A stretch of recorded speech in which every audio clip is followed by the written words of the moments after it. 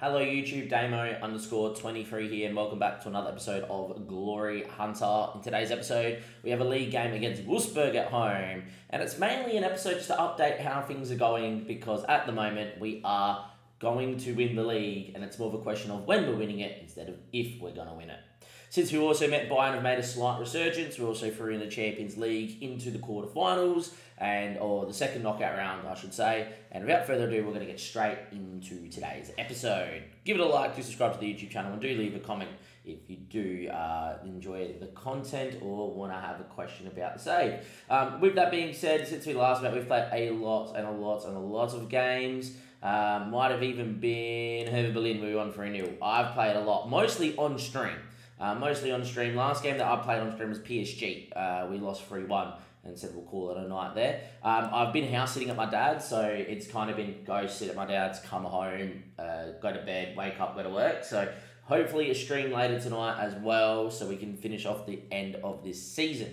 But as you can see here, we've went on a run in the league. To be fair to Hippers, they played really well against me. They've had a resurgence in the league. Thomas Tuchel just took charge of them. Their job came up again. I did try, but they wouldn't let me come at the end of the season, so I withdrew my interest there because I'm definitely not leaving Dortmund to win the league. We beat Leipzig 2-0. We beat Mönchengladbach 1-0 as well in the most two recent games, which leaves us in a very good position. It also means in the Champions League round of 16, Aston Villa, who have got a great side, but we stole Arbru from, have made it in through the top 8, and that's who we're going to play. I kind of want to see their run for the Champions League phase. They'll have a good run. Ajax, they lost. They beat Salzburg, VTSC, another easy game. Drew to Real Madrid, got on and lost the Hippos. Beat Galatasaray, beat Benfica, beat Barcelona. Jeez, okay, so they went on a bit of a run towards the end to finish in 8th themselves, which probably is very disappointing that we didn't finish inside the 8 there. But look, gave the backup boys an extra game, and that's all that matters there as well. With that being said, I know that Villa are a decent side, but we should be beating them in the run that we're having. So we should go out there and do what we need to do. Bayern Munich have turned it around, started to go on a bit of a winning run, started to eke a gap out. But as you can see, they were 13 points clear with a game in hand. We've won 20 games, 4 draws. If we were to lose today against Wolfsburg and lose the next one, then our next episode will obviously be Bayern. And then all of a sudden that Bayern episode is about, oh, am I choking the league title again? We'll wait and we'll see. In terms of Bayern and how they've come back into fruition, if you go to their senior squad, they did lose to Hoffenheim. They did get knocked out of DFB Pokal against Hertha Berlin. But since they lost to me 5-0, there's only 2 losses in the Bundesliga, 1 in the DFB Pokal. So probably means that in the Pokal, by the way, we should be, we should be in the semi-final, not being drawn out yet. But we're going to get Wolfsburg or Hertha Berlin more than likely. We'll get through that as well. In terms of the team, a few little injuries. Thuram's been a little bit injured. Same with Kai Havertz. Joe Carlos is now happy to stay. He doesn't want to leave anymore, which is always a good thing too.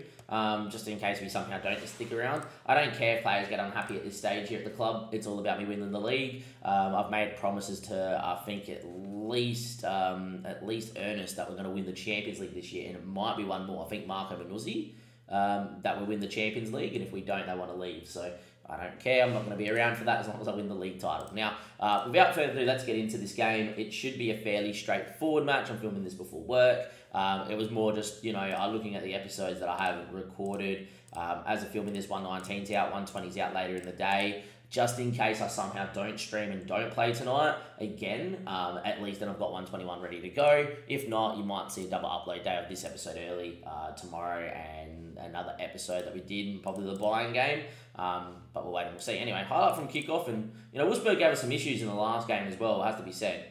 We did come back from 1-0 down and win 2-1 there when we also drew 0-0 to Leipzig. So wait and we'll see how we go. But anyway, early ball out to Carlos, so I could switch to complete wing back on attack because he's so much better in that role. Finds Blesser, he puts his foot on it, cuts it, Real, and somehow that hasn't gone in the back of the net, but there we go. Weird highlight. It looked like he just tried to pass it to the keeper. In the end though, first 10 minutes was a promising start. Couple of early bookings though, which I do not like. Would I take a draw? To be fair, being so many games ahead of Bayern, yeah, draw just ticks another game off without dropping points. But we don't have to worry about that because Arbru makes a run at the front stick and we lead 1-0. And that's a great header from Arbru. I will say whoever I move to Spain, unless it's Barcelona or Real Madrid, I'm probably not going to be able to take as many players from Dortmund that I would have elsewhere. The guys like on loan, like Ibrich, I don't think we'll get Tyrone, but we could loan Tyrone to continue his development there for Brazil. Edmondson, the keeper, maybe. All these big first team players, just enjoy him right now because this will be the last time we probably get to use Blesser. Same way we had our run with Roman Tisney back in the day. Same with Manuzzi. Unless they become unhappy and they really want to join us there too. Ball back stick from Iramoto. Bless their heads. We lead 2-0. Apologies for the alarm going off there as well, trying to tell me if you're not out of bed, get out of bed. We're definitely out of bed because we are leading 2-0. And that is a great header back stick from Blesser. Manuzzi with a ball, found Giuseppe, Iramoto, lomps it back stick, and well, that is a great header. And we lead 2-0. Luis Felipe, the Brazilian, finds Scully. Scully now. Menev gets under the ball, which is always good and it helps the press. Real. Good squeeze from Manuzzi to kind of press the centre back there, so we didn't continue it though. Did everything right and then didn't continue it. Forced them long and Haas will win. Carlos, Haas, Joe Carlos. Great couple of touches from the Brazilian. He's been fantastic, hence why Man City want him. Carlos again. Great ball to Blesser. Very well worked. Can we find the right ball into the box here, Bless? Or do we lose it? We do. Haas is there. Doesn't win that one. Force them long again. And Giuseppe beats the tackle. Menev. Iramoto. Out to Blesser. Carlos needs to get beyond him. Decides against it. Haas. Iramoto. Blesser. Manuzzi. 3-0. It is sensational. It is elite. We are great. And I'm telling you, at some stage, we might start focusing on the Champions League in this season because that might be the only thing that we might be playing for. We're going to be, 14 points clear or something? We have 9 games to go. We would have to lose at least 5 games here to win the league, to lose the league. So, yeah. At half-time, Blesser's going to come off. He's pretty injured. We've got Phil Foden. I doubt we're going to be able to use Phil Foden in this save anymore either. So, just enjoy him, boys. And the stream's been enjoying it. The links are down below. We're trying to make sure that we publish every VOD at the moment because for whatever reason, it's not like the old school days. The VODs have become locked and then you have to manually do it. Back in the day, it just always used to be up. Anyway, Menev, Real, Haas, great press. Again, it's Blesser out there. Doesn't win that. Carlos is not as high because he's on wing back on attack instead of complete wing back. But there he is on the ball. He drives. The ball to Real is poor. This feels like a Wolfsburg highlight because we've given the ball away so much. Or Carlos wins it, and now it's Manuzzi, and Real makes a good run. He beats the challenge, and Menev's with him too. And Menev, Real, finish. Looked slightly offside, to be fair. Just was a weird highlight where it wasn't clean from the game. A bit of a stretch there too. Trying to wake up the body. 4-0, can't do much. Could have been just 4-0, sorry, can't do much. And he's offside by a mile. Anyway, half-time, absolutely dominated with 3-0 up. Kind of been the way of the year. Blessed is going to come off here for Phil Foden. We're also going to move Carlos as the complete wing-back on attack, so these guys can see what I mean when they get going. If we concede, I will make a change there. I'm also going to get Song on for Iramoto. Now, actually, no, Unai Vencourt. Just making sure people stay fit. Obviously, we're going to be looking to rotate where we can.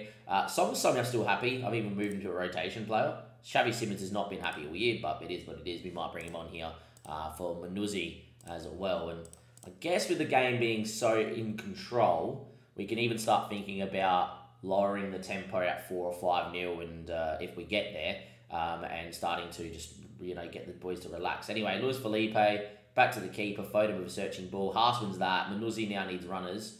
Falls to Haas. Vencourt. Menev. Inside ball. Vencourt hits just over the bar. It's also important about giving all these, and this is the big thing that we've done this year, and I feel like it's worked out well, is making sure that these lads that are on the fringes, like a Vensedor, or if I say Vencourt, but Vensedor and Kefren Turam and all those boys are happy by giving them a lot of rotation. Manuzzi now front stick. Linden doesn't win, which is unlike him, even though he's 6 foot. Manuzzi, though, breeze of Haas 1. He's in the box. Good save from Zarate. Had to get down to his left. Keeps it at 3-0. Trying to think who else would be important here for this next game too.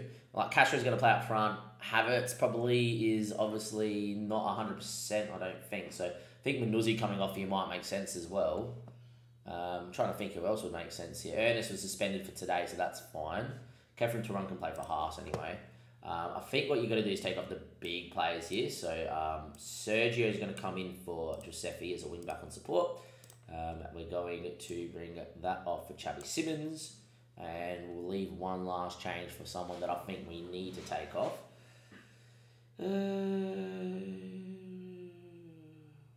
Someone can play in the middle if we didn't want to play Haas. Game's pretty over. I'm going to do that as well. We might play Haas. We might try and go as full strength as possible for the first leg against Villa because we're at home. And try and put that tie away so we're into the quarterfinal pretty quickly and we can rotate in the second game. Poggesi, who people... will remember I signed at AC Milan who had 3-star potential and I was like, hey, this guy's really good. And the game needed to give him more credit. He's had a very good career. I sold him to Chelsea, ended up playing for Chelsea. We've conceded to a deflected cross, so this game ain't over. Progressi is a very good footballer. He's grown into a decent footballer. I think he just come off though, after that highlight. Anyway, goal kind of against the runner play and it was a deflected cross and we haven't conceded too many goals this year. I think it's 6 or 7 now with that goal included. A goal right now would make things interesting for them. I would worry even though we haven't really conceded too many. Anyway, Menev, Foden, looks for Xavi Simons, doesn't find him. Another ball that was good but just didn't find its mark. Unai Vencido, very strong. Menev is there, he's got numbers inside. Cuts at Real, goal, there's 4-1 and we can relax again now. Alfredo Real scores another goal. Menev with another assist. The boys have had a really good year. This team arguably I think could beat my AC Milan side and my Newcastle side, which have definitely those are the top 3 sides in terms of creation there. I would say AC Milan was the best team in the world when we had it.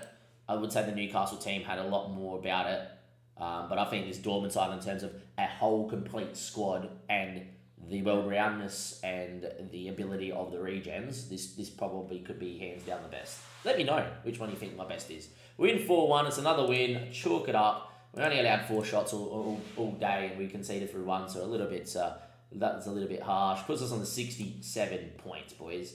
We are flying. I am just interested to see what number goal that was that we conceded.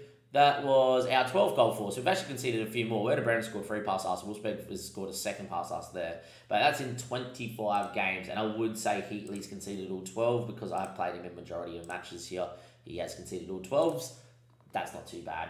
With that being said though, guys, thank you very much for watching another episode here as well. Next episode, I will probably be on stream. We'll definitely try to be. And for the Bayern Munich game, by that stage there, the league could be won and dusted, which I know is a crazy thing because it's only in 4 games' time. But I think if we win all of them and Bayern don't run perfect, it's pretty much all over. It could be mathematically all over. But with that being said, I'll see you guys next time. Thank you very much. Have a great day and goodbye.